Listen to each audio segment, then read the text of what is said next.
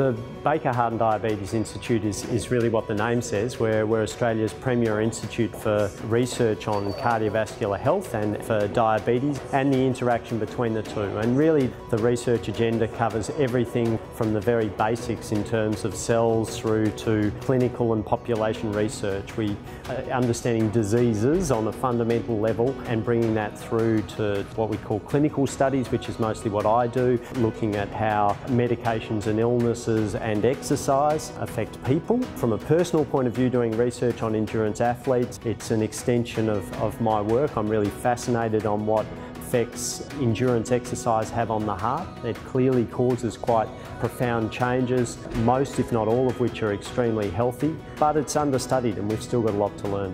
One thing I know as an athlete and a coach and in any field is you don't know what you don't know, right? It's important to recognise that and seek out someone who maybe does know.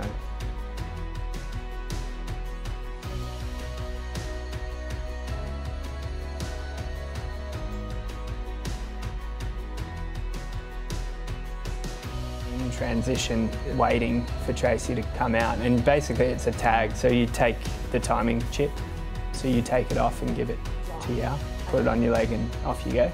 Maybe ride that first part of town and go to Matthew Flinders, the steep hill, because it's not far, it's maybe 10k from the heart of town.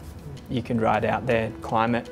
So I work in the public affairs team and our role is to communicate what we do here at the Institute, to talk about the prevention, diagnosis and treatment of cardiovascular disease and diabetes, and to explain to the community why that's so important. I'm hoping to go up and enjoy it. Ocean swimming's pretty new for me, so obviously competing first time is going to be a new experience, so it's exciting and I guess it's a bit daunting at the same time.